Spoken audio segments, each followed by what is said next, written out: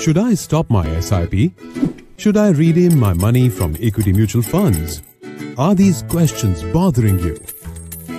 Don't worry, this is not the first correction. Stock market has gone through many such corrections in past. If you want more value, you need to pay more price. Similarly, if you want to get more return than risk-free rate of return, you need to pay more price. And the price is to stay invested with patience during the correction. When we look at the past corrections, they look like lost opportunity. And we wish that if you get time machine, we would travel back and invest more during the past correction. Then why worry about the current correction? Don't let the feeling of fear win over the logic of investing more during the correction. Remember, you can't predict the time, magnitude and recovery period of correction. But one thing is predictable.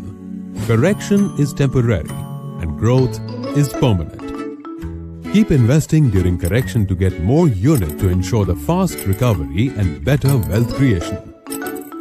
Mutual fund investments are subject to market risks. Read all scheme-related documents carefully.